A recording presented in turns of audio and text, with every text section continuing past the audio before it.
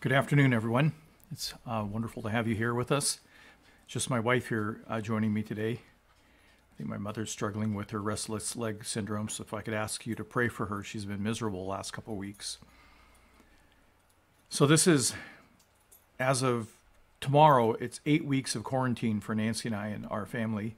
We started a couple of weeks ahead of everybody else, but it's dragging on. And so I hope this finds you well and staying at home and that all your needs are being met. Right here, it's sunny here right now, and I just saw a butterfly fly by, flutter by. So beautiful. Creation all around us. So we're here to pray, and we're here to read Psalm 20 today. So let's begin with prayer.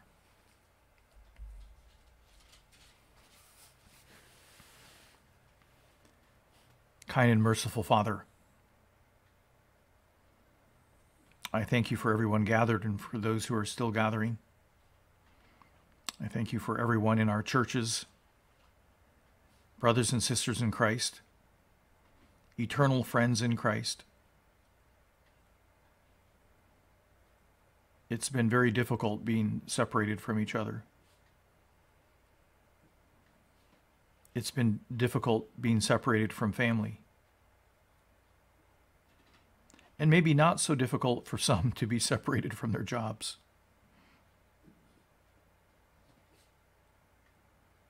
But I thank you for the good work that you're doing in us as a church and in our churches across the United States.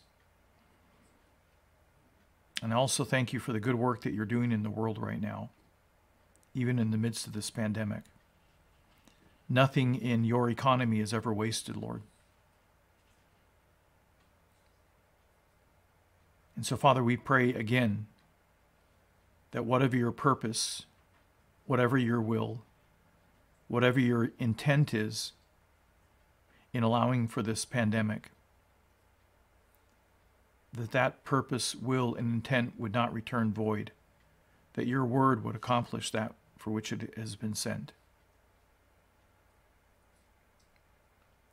As states now start looking at getting back to work and reconvening, I pray that you would give the leaders of our states much wisdom in knowing when to release us and when to keep us staying at home.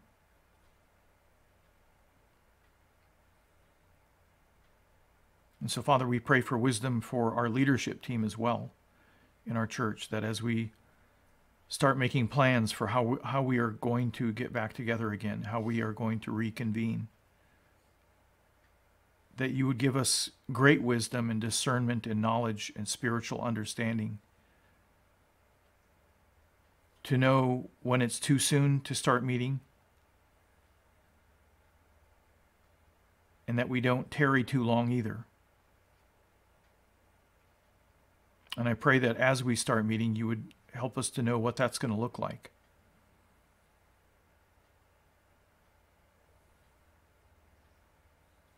I pray for our leadership across the country, Lord, for President Trump, for Nancy Pelosi, for Mitch McConnell, for our Governor Inslee, for our county officials, our city officials. I pray that you would grant them wisdom and knowledge and skill beyond their own understanding, even beyond their own abilities, Lord. Here we are in the middle of an election year, and usually this is a huge political fight right now. And yes, Lord, we know that a lot of this has been politicized. We see it, we hear it. But help us as a nation to lift ourselves, or to be lifted, actually, above our divisions, Lord. And to find unity in the one and only true God, in you, Lord. We pray for revival. We pray that there would be a great outpouring of your Spirit in the midst of these troubled times upon this nation, upon our states, upon our cities, upon Bremerton and Silverdale and Port Orchard, Belfair, Allen, Paulsbo, Olalla, Sunny Slope, Kingston, Keyport, Bainbridge Island, Seattle, Tacoma, Everett, Olympia, Centralia and Chehalis, on Yakima, who's been really hit hard with this, on Gardnerville in Nevada,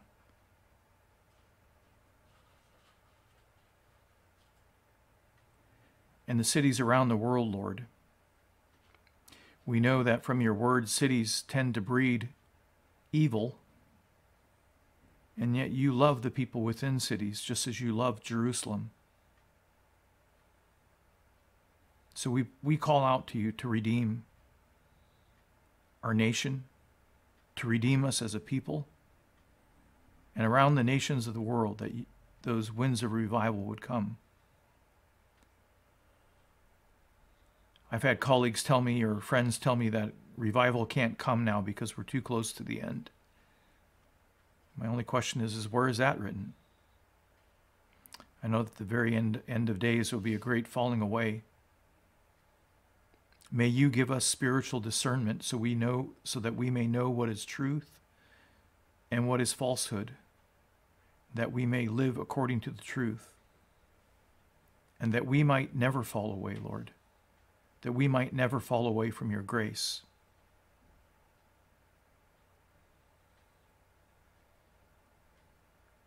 And so, Lord, in individual people's lives all around this nation and around this world, please call people by name, Lord. Call people home. Shine the searchlight of the grace and glory of God in the face of Jesus into their hearts, that they might know and be persuaded that Jesus Christ is the Messiah, the Son of God, God clothed in flesh. And because of that, he has the power to save us. And because he is the Messiah, he has the means to save us. Turn our hearts towards home, Lord. Awaken that eternity in our hearts. And lastly, again, I pray for all the families around the world who have lost loved ones, that you would comfort them, that you might be specially present to them, and if they don't know you, I pray that they would come to know you, Lord.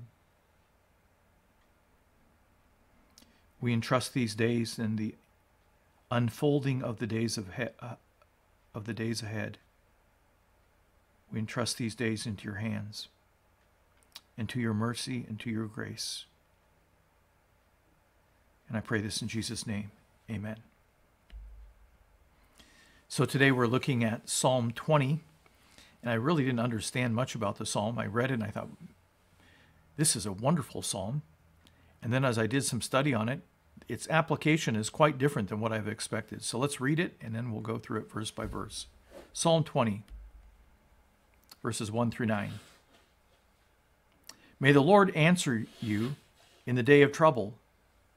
May the name of the God of Jacob set you securely on high.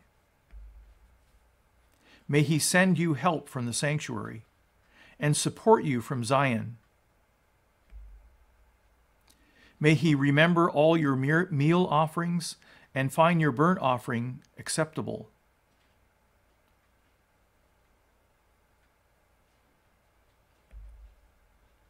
May he grant you your heart's desire and fulfill all your counsel.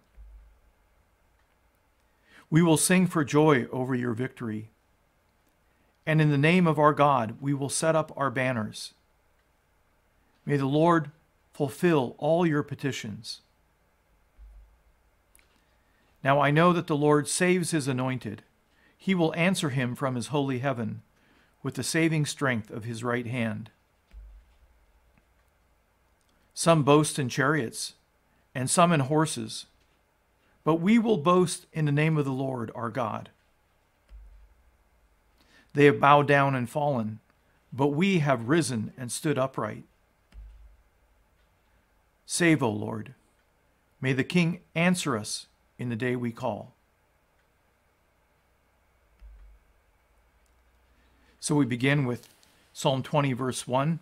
We're told within the text that it's for the choir director, a psalm of David, again, instruction to the Levitical choir in that day, whatever that meant. And then it says, may the Lord answer you in the day of trouble. And again, we have the Lord capitalized. So we know that this is the name Yahweh. When the Hebrew people would be reading, when the rabbis and scribes and the chief priests would be reading this, when they would come to the name Yahweh, so as not to defame that name, they would read the word Adonai in place of Yahweh, so as not to defame this most holy name. And so that kind of picked up into the Greek, where they used the word Kyrios. Adonai is Lord in Hebrew. Kyrios is Lord in Greek. So that got picked up in the Septuagint, the Greek Old Testament, which was the Old Testament, or the Hebrew Scriptures. That was actually the Greek translation of the Hebrew Scriptures that was used by Jesus and by the apostles in the New Testament. And so we've kept that convention in our Bibles. There's a few Bibles out there now that are using Yahweh or Jehovah, which is an old transliteration of that. But I haven't taken the time to really look at the word Lord here. And so I thought we'd just take a little whirlwind tour into this name, Lord. And so we begin with, there it is, Yahweh in the Hebrew. It reads from the right to the left. And so it's YHWH, Yahweh. We don't really know how to pronounce it because the Hebrew language when it was originally used, didn't have any vowels in it. And so the Hebrew people just knew how to supply the vowels. Later on, with the Masoretic text, years and years later, this is actually after Christ, they put in vowel points with what they thought was the correct the correct pronunciation of these different words. So we really don't know. We just know that it's 4 consonants, YHWH. Sometimes it's called the tetragrammaton, tetra from 4, and grammaton from letters, so the 4 letters. And we'll see in Exodus here that it's considered the most holy name of God. So in Exodus chapter 3, verses 12 and 15, this is where we really encounter this name for the first time with the depth of meaning that it has. And he said, and this is God speaking to Moses. Moses has found God in the desert at the burning bush. God is talking to him. And Moses is arguing with God on why he can't be a candidate to go and deliver the people of Israel. And it's in the middle of this argument that Moses is having with God. And God said, certainly I will be with you, and this shall be a sign to you that it is I who have sent you. When you have brought the people out of Egypt, you shall worship God at this mountain. So we know that that was that holy mountain where Moses received the 10 Commandments, where the people had that great party worshiping a golden calf because they thought Moses was lost. It's that mountain. And God says, you'll know that I'm with you because when you come out of Egypt, you'll return to this very place, to this very mountain. Then Moses said to God, and here he goes arguing again, behold, I am going to the sons of Israel, and I will say to them, the God of your fathers has sent me to you. Now they may say to me, what is his name? What shall I say to them? He's saying, look, I don't know your name. I can't do it. He's trying to squirm out of this. Later on, he says, I don't have any voice. And God says to him, who gave you that speech impediment, Moses? I love Moses. He argues with God. He has a lot of chutzpah, I guess it is. God said to Moses, I am who I am. That's his name. I am who I am. And the connotation of that is that in God, in his own being, he has eternal life. He has the capacity to live without any need from any outside source. He is life. I am who I am. And it also has to do with that he's eternal. He's always been, always will be. I am who I am. And he said, thus you shall say to the sons of Israel, I am has sent me to you. I love that. His name is I am. It's a verb. It's action. It's presence. My Old Testament professor, my Hebrew scripture professor, Fred Holmgren, used to say that the connotation or the emphasis on this was God's presence with us. I am who I am, but I am the one who goes before you and comes after you. I am with you. And isn't that the name Emmanuel, God with us? God furthermore said to Moses, thus you shall say to the sons of Israel, the Lord, and there it is, Yahweh, Yahweh, the God of your fathers, the God of Abraham, the God of Isaac, and the God of Jacob, has sent me to you. Thus you shall say to the sons of Israel, Yahweh has sent me to you. And so now we have the great I am who I am, and I am connected with the name Yahweh. And it's thought that Yahweh is the noun form of the verbal form found in the name I am. So these are, by the text in Exodus, they are put together as one name, I am and Yahweh. This is my name forever, and this is my memorial name to all generations. So God reveals to Moses that this is his forever name. And this is the name by which we remember him for all generations, this name Yahweh. So now what we see is a very surprising thing. We get over to John, and we know that Yahweh, this YHWH, and is associated with the I am. In John 6:35, Jesus said to them, I am the bread of life. He who comes to me will not hunger, and he who believes in me will never thirst. I am the bread of life. In those words, Jesus is saying, I am Yahweh. I am who I am. I am that God that you were worshiping, that you worshiped in the Hebrew Scriptures. I'm He. I've shown up in the flesh. I've touched down on planet Earth. I'm here with you now. I am the bread of life. John 8:12.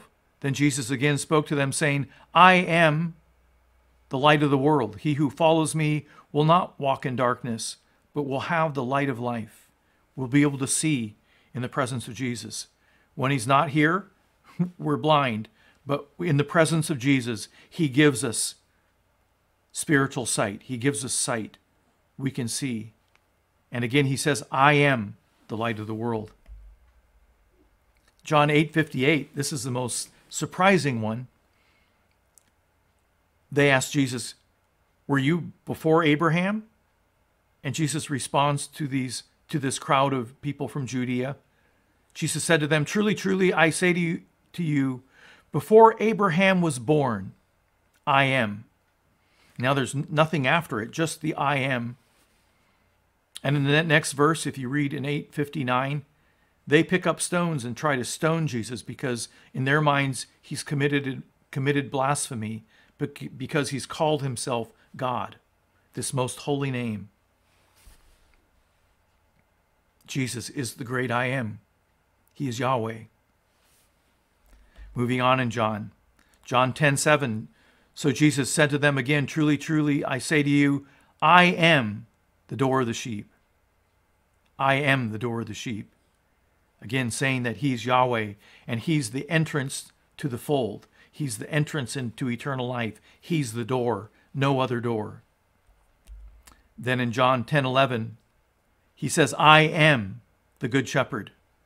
The good shepherd lays down his life for the sheep, looking ahead to the cross, looking ahead to that once and for all sacrifice where he will put away sin from the world.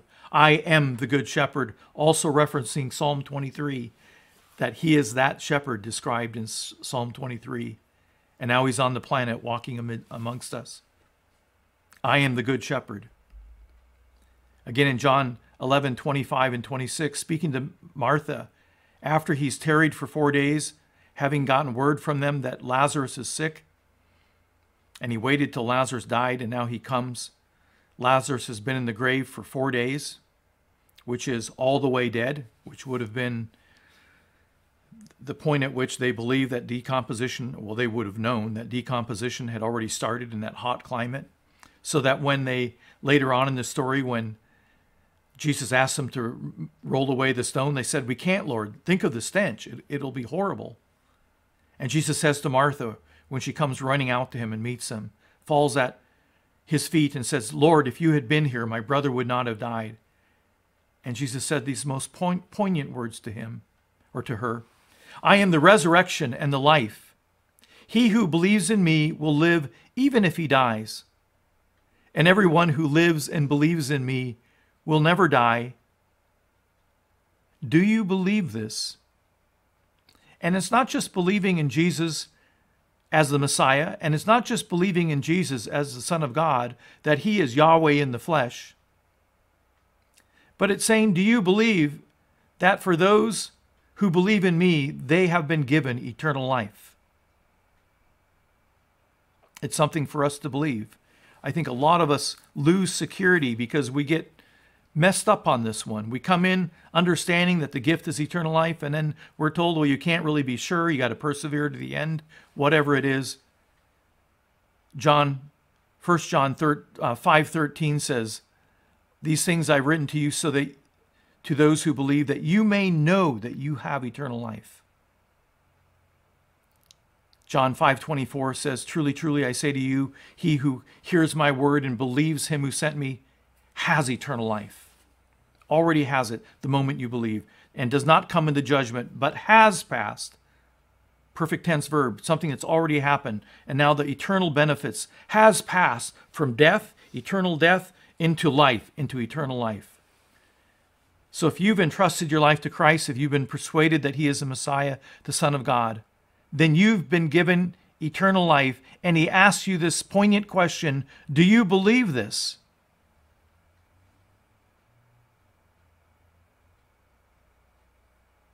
Yes, I believe. It gives me great hope in these days, whether by pandemic or by illness. He has given us this tremendous gift of eternal life. Then John 14:6, these wonderful words. These was the text that I had to preach on for my ordination. When I was preparing for ordination, they gave me a sermon and they gave me the text to preach on.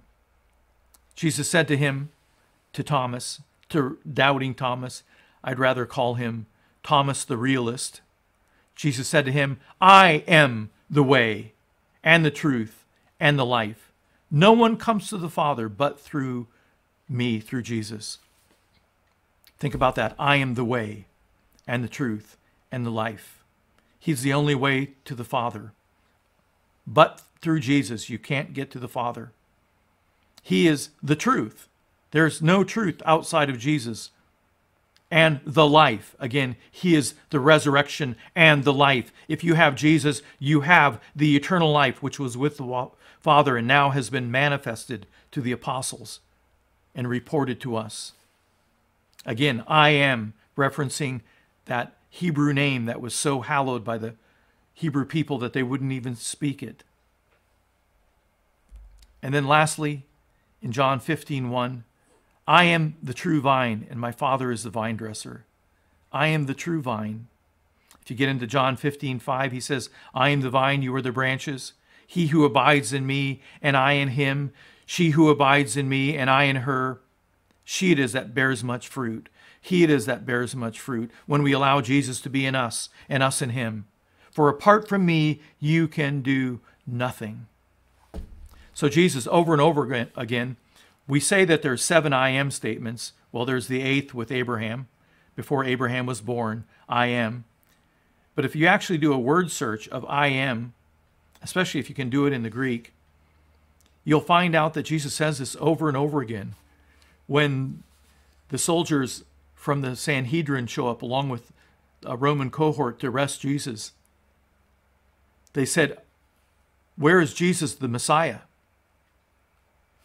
And Jesus says, I am he in the translations. But literally he says, I am. And when he says, I am, they all fall flat on their backs. That should have told them something. might not be a good idea. But they go ahead and do it anyway. So that name, the Lord, anytime we come across it in the Hebrew Scriptures in the Old Testament, we're speaking of Jesus, the Good Shepherd, Jesus. The Lord here, it's Jesus. May Jesus answer you in the day of trouble. And this psalm, as you read through it, I missed it when I read through it at first, but it's a psalm about going to battle. David is going into battle as the king at the head of his troops.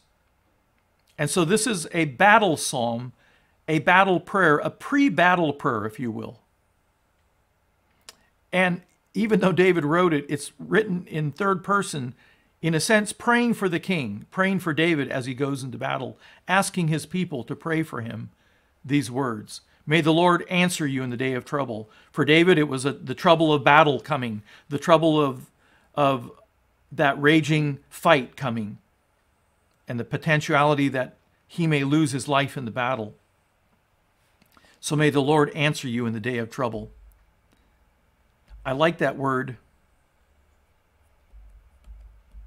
trouble, there. I remember over in John 16:33, it says, I have told you these things so that in me you may have peace. I have peace in Jesus, untold, uncommon peace right now. In this world, you will have trouble or tribulation in some translations. It's that picture of the wine press being pressed down. Do you feel like you're being pressed down right now? Do you feel like you have trouble in your life? In this world, you will have trouble. You will have tribulation. But take heart, I have overcome the world. He didn't say as Christians we'll be removed from trouble. He actually promises us, in this world, you will. It's prophetic. You will have trouble. And don't we know it? In so many ways. Financially, relational stress, the shattering of relationships,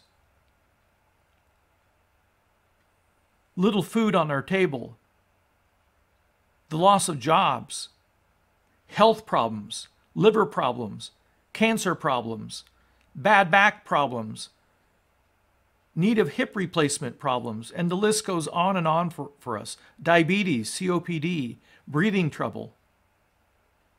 Every one of us has trouble in our life.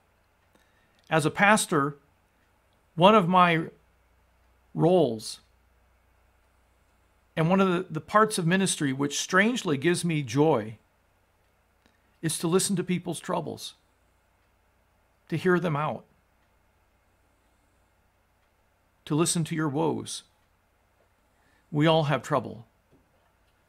So please never apologize for letting me hear your troubles. But I love this. While we have troubles in this world, take heart. Take heart. Jesus has overcome the world.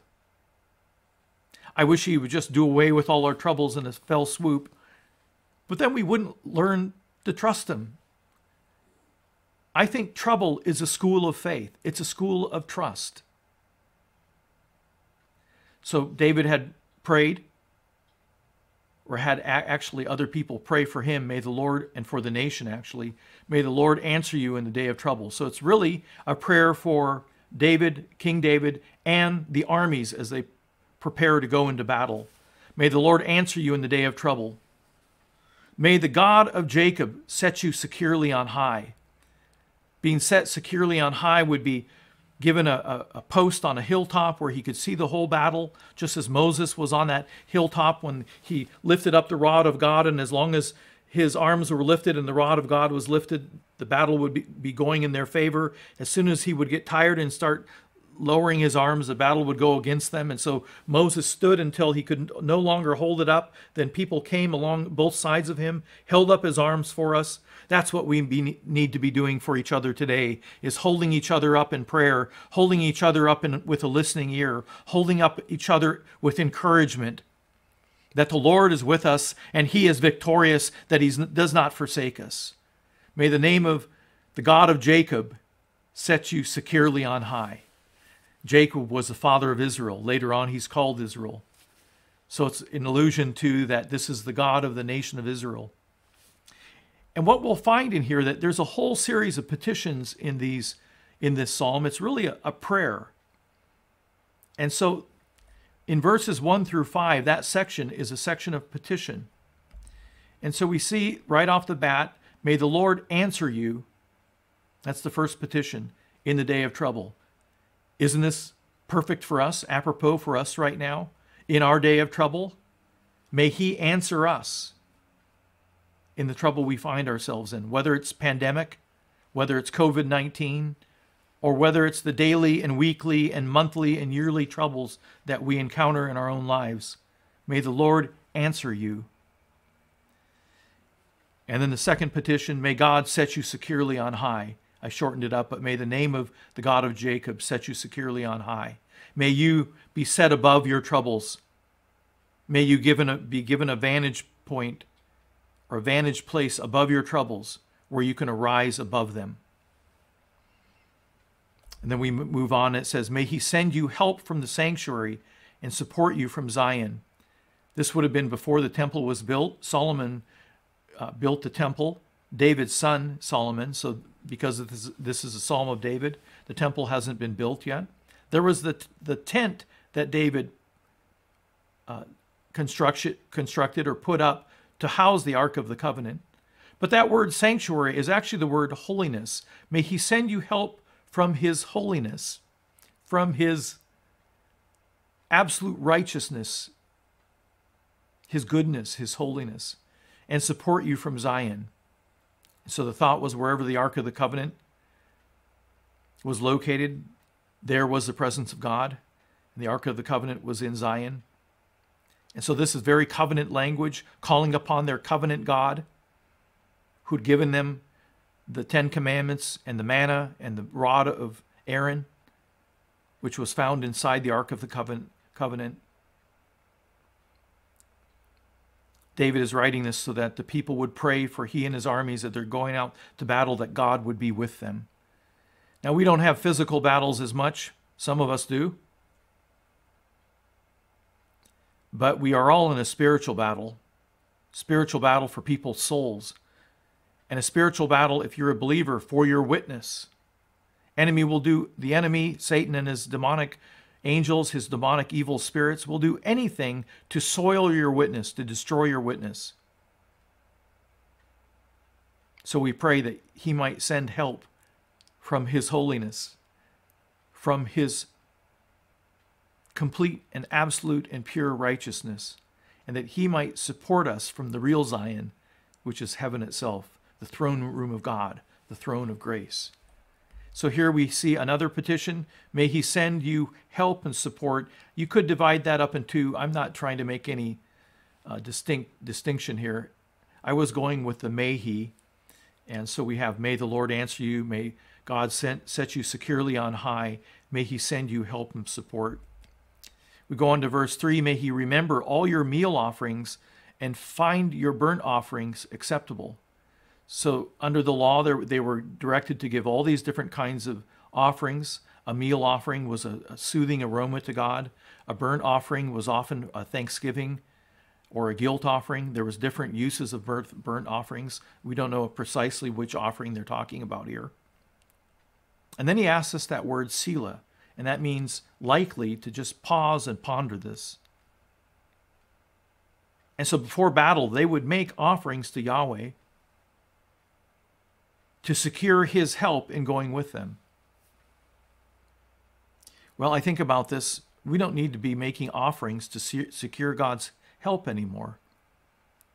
And so the fourth petition is, may he remember your offerings. But as I thought about this, we're in a completely new covenant. We're not in the covenant that God made with Israel. We're in the covenant that God made with Jesus, and we are in Jesus. Jesus is our representative. And it was a covenant made for the whole world, to anyone who would call out to Jesus, save me, and believe in him. So I want to just take a moment to look at that we don't need to make offerings because our offering has been made once and for all. So we rest secure. Hebrews 7:26 says this, for it was fitting for us to have such a high priest, holy, innocent, undefiled, speaking of Jesus, separated from sinners and exalted above the heavens. Jesus, when he ascended to the throne of grace, to the throne of God, he was exalted above the heavens. And then look what it says in verse 27, Hebrews 7:27, who does not need daily, like those high priests, to offer up sacrifices, first for his own sins and then for the sins of the people, because this he did once for all. Do you hear that? We read this and we kind of go right over it. This he did once for all when he offered up himself. No further need for sacrifices. The once and for all sacrifice of Jesus put away sin, took care of sin for all time. Does that mean it gives us a license to go out and sin? By no means. When I hear this, I want to draw so close to the one who so loved you and so loved me. And frankly, folks, we don't need a license to sin. We're quite good at it, driving without a license. Continuing in Hebrews 9:11. But when Christ appeared as a high priest of the good things to come, of those unknowable good things that he's prepared for us, what no ear has heard, what no eye has seen, what no mind has even been able to conceive, those good things.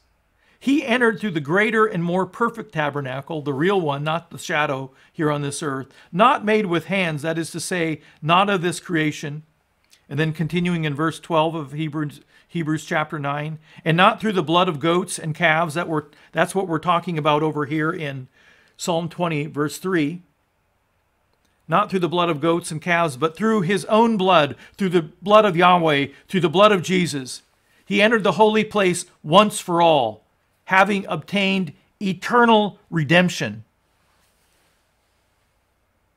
That idea of redemption is, again, as I explained yesterday or on Sunday, is when a benevolent person would go into a slave market, purchase a slave for full price, and then write a certificate of freedom that would set that slave free.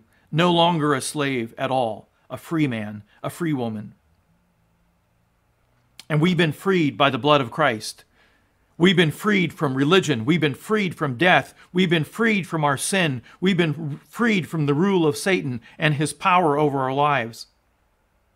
And we've been freed unto this wonderful dance, this wonderful love affair with our Lord Jesus Christ and with the Holy Spirit and with God the Father.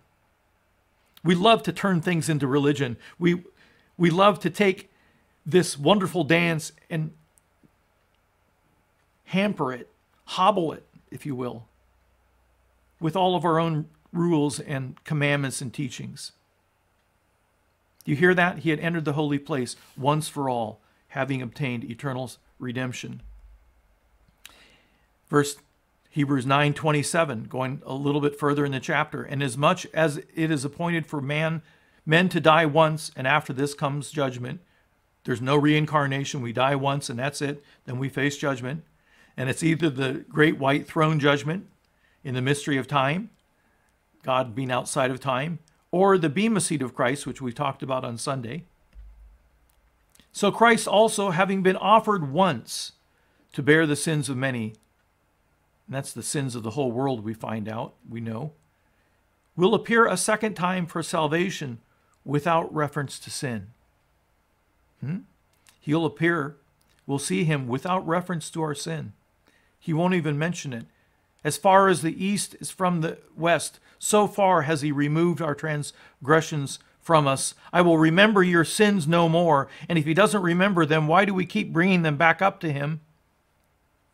He will appear a second time for salvation without reference to sin to those who eagerly await him, meaning those who have entrusted their life, who have believed, whose names have been written in the Lamb's Book of Life. If you don't receive that full pardon because you didn't believe, then you're left in your sin. But he won't be coming with reference to that sin. He'll be coming with reference. What did you do with my son Jesus? Did you believe him? Did you take him at his word? Did you take me at my word? Did you receive that free gift of eternal life? And then one more in Hebrews 10:10. By this will we have been sanctified through the offering of the body of Jesus Christ, once for all. What does that mean, once for all? It means that there's no further sacrifice by which sin must be put away. I know Martin Luther beat himself when he was a monk, trying to eradicate the sin from his life. And the more he did that, the more miserable he became, the more acutely aware of his own sin he became, until finally he discovered the gospel of grace in Romans. Do you follow that all of our sin has been put away once for all at the cross of Jesus? How much of your sin was passed at the cross of Jesus? Actually, how much of your sin was in the future at the cross of Jesus? All of my sin was, and all of your sin was future. And he put all of your sin and all of my sin away at the cross in the once and for all sacrifice of Jesus. In Colossians, it tells us, having forgiven us all of our sins. And so he offers you not just the partial pardon that you have to keep asking for forgiveness. We do that in order to restore fellowship from our side. That's 1 John 1:9. Read it in context. That you might have fellowship with us at the beginning of the chapter.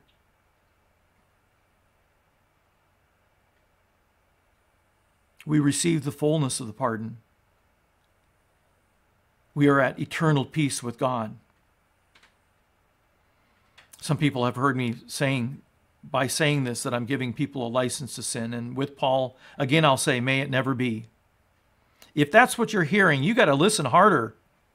If that's what you're hearing, there's something wrong in the way you're hearing.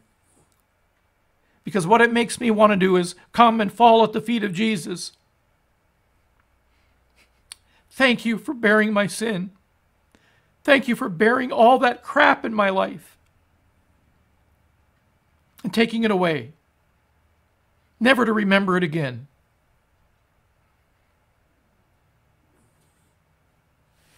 So when we read this in Psalm, that's under the old covenant, under the covenant of Moses.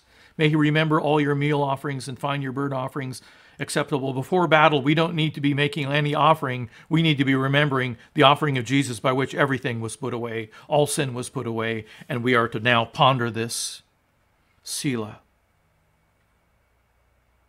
Throughout this afternoon, take time to ponder what Jesus did for you on the cross. What sins are you still hanging on to? What sins am I still hanging on to that we don't need to be hanging on to? In Romans 8, it suggests to us that if we have those sins, we put them to death by the Spirit of God. We don't put them to death by trying harder, by making commitments, recommitments to our commitments, by promising him, I'll never do that again. That's the worst thing you can do. Guaranteed you'll do it again before the day is over, before the week is over.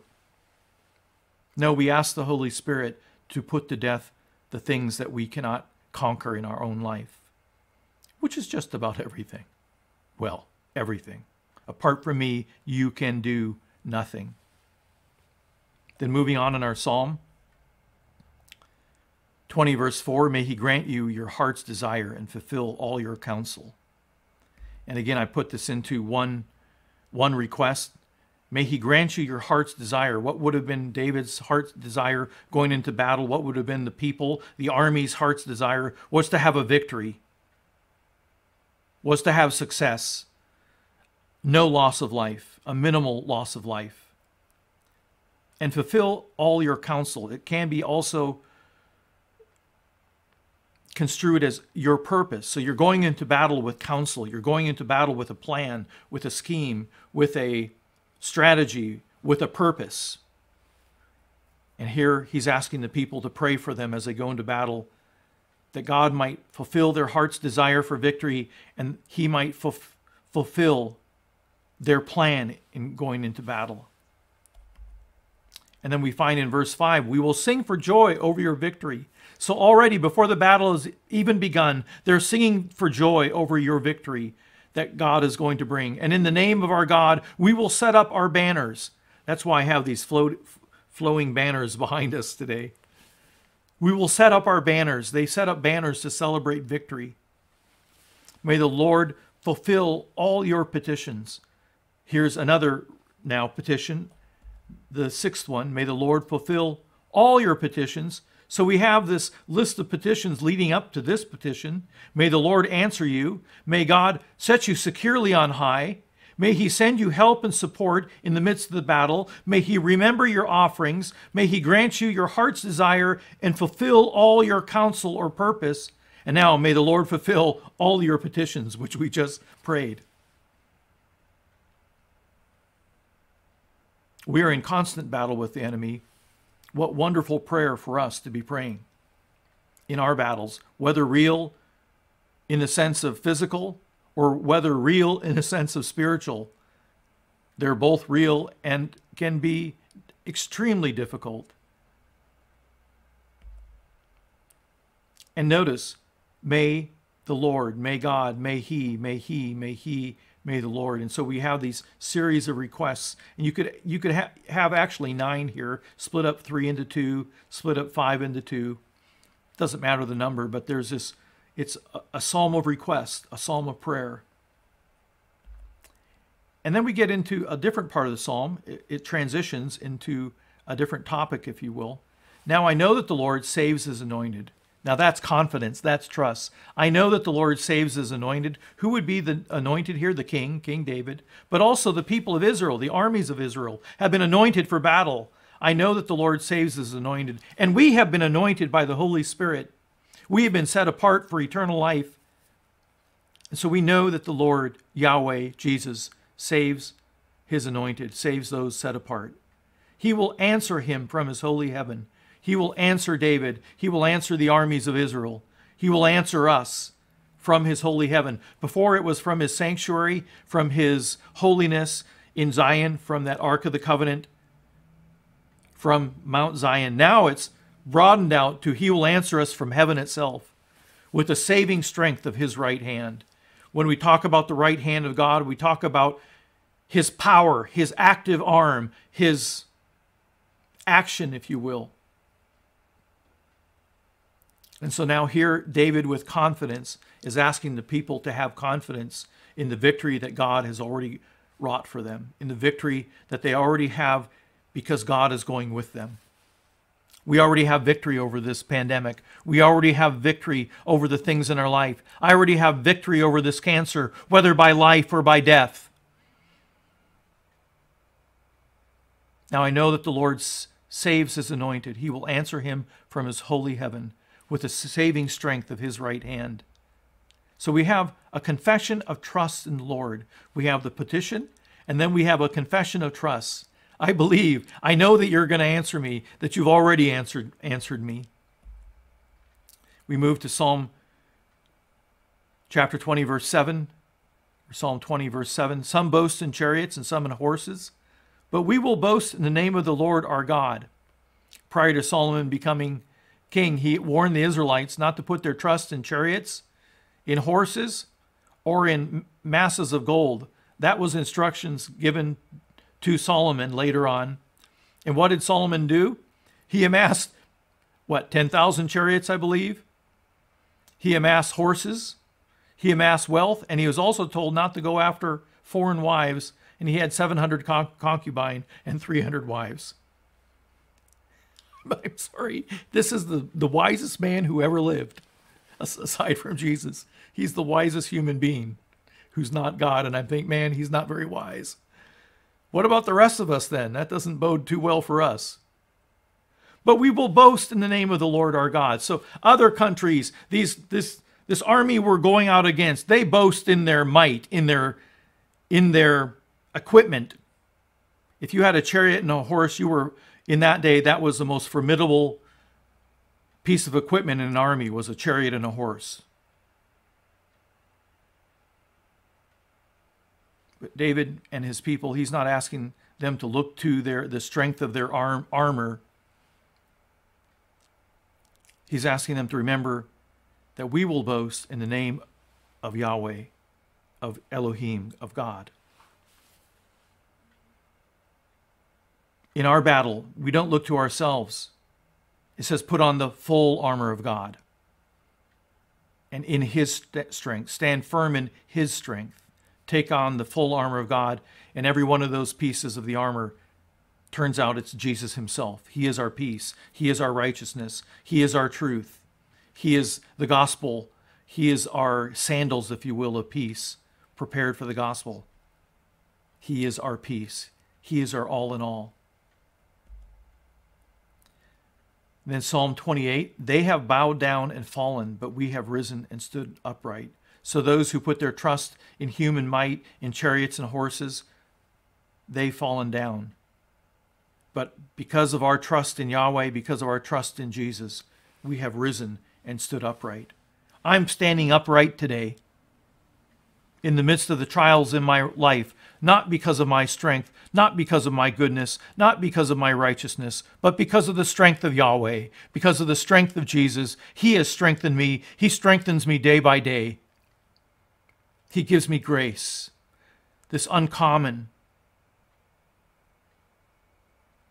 unmerited, undeserved, kind and generous power of God to save and forgive and transform broken and sinful lives forever. We stand upright in his grace.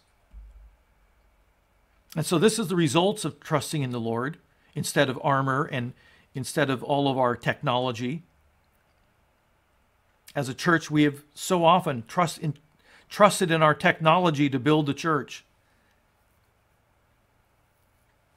when we actually have the privilege and opportunity to be putting our trust in Yahweh, to be putting our trust in Jesus. And so the results of trusting in the Lord are that we have risen and stood up. We've not been defeated. We've not been struck down in battle. The enemy is coming after me. The enemy is coming after you. Where do you put your trust? Ghostbusters. No, not that. I'm sorry. No, we put our trust in Jesus. In him alone. He is our hope. He is our joy. He is our peace. He is our salvation and redemption. He is our righteousness. He is our justification. He is our sanctification. He is our all in all. Then we come to the last verse. Verse 9, save, O Lord. So he's asking that as the king goes into battle, as the armies go into battle against a foreign army, save us, O Lord, deliver us.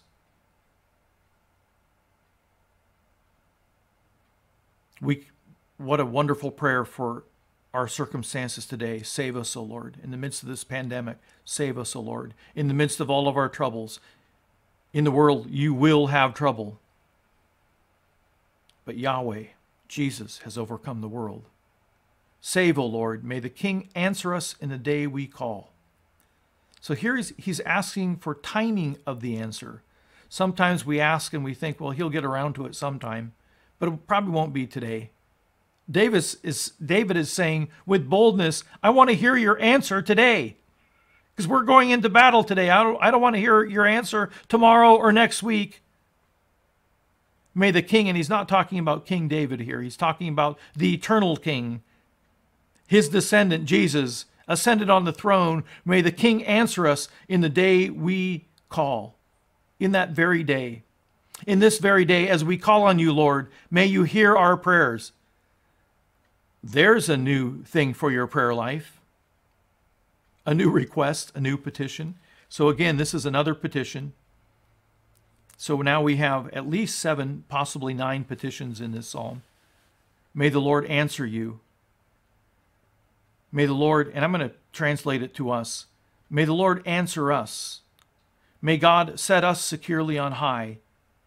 May he send us help and strength. May we remember the once and for all sacrifice of Jesus on the cross. May he grant us our heart's desire and fulfill all of our purpose as we face the battles of life. May the Lord fulfill all of our petitions. And may the King, King Jesus, answer us in the day we call. So this is a psalm to take out, brush it off, ponder it, read through it, meditate on it, read it, let it roll through your mind over and over again, the phrases, the words. Christian meditation is never emptying your mind. Christian meditation is always meditating on Scripture, meditating on God in and through Scripture. And again, you see, may. May the Lord, may God, may He, may the Lord, may the King. I can count 7 there, but there's likely 8 or 9. The psalm of prayer that lends it so well to our battles, to our troubles, to the pandemic. Take this out and pray it. As one body, let's pray it together. Well, thank you for joining me. I really appreciate the time you spend in listening and watching. For those of you also who are watching later on YouTube, I very much appreciate the time you take out of your day to watch and listen. I hope this has enriched you. What a wonderful prayer we can pray for those of us who are going into very real battles, for those of us who are going into the battles of the troubles of this world, whether illness or financial trouble or whatever that battle is. What apropos prayers for us to pray. Let's close with prayer. Father, I just thank you for all these petitions that David has offered up, that David has actually requested his people to pray for them as they go into battle. And so, Father, today we pray that you would answer us in this day of trouble when we are overwhelmed with the COVID-19 pandemic. May your name set us securely on high above our troubles. May he send us help and support from the throne of grace. Thank you for the sacrifice that you made, the once and for all sacrifice that you made for us. Let us ponder this sacrifice throughout the day and its implications for our lives. May you grant us our heart's desire, Lord, and may you fulfill not our counsel, but your counsel, Lord, your purpose in our lives. We will sing for joy over the victory that you have already given us and over the victories yet to come. And in the name of our God, we will set up banners. We will celebrate. We will shout with joy, Lord. May the Lord fulfill all of our petitions. And may the King, may you, our King, answer us in the day we call.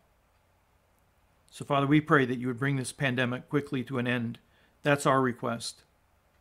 But again, deeper and more important than that request, again, is simply Jesus' garden prayer. Not our will, Lord, but your will be done. Your will be done on earth as it is in heaven. It's our one fervent prayer, Lord, that your counsel would be fulfilled, your purpose fulfilled, your will would be done. And I pray this in Jesus' name. Amen. Well, thanks again for joining me. It's really nice to have you. I hope it's still working. I got a phone call just right now. We heard it from downstairs. Most of the phones are turned off, but I hope it recorded well and you were able to follow through all the way through. Let's close with a blessing. It's a short one from 1 Timothy 1:17.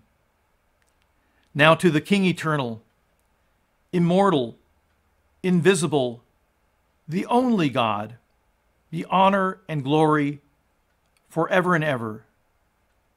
Be honor and glory forever and ever. Amen. I'll be back tomorrow at noon with Psalm 21, a sister psalm to this psalm.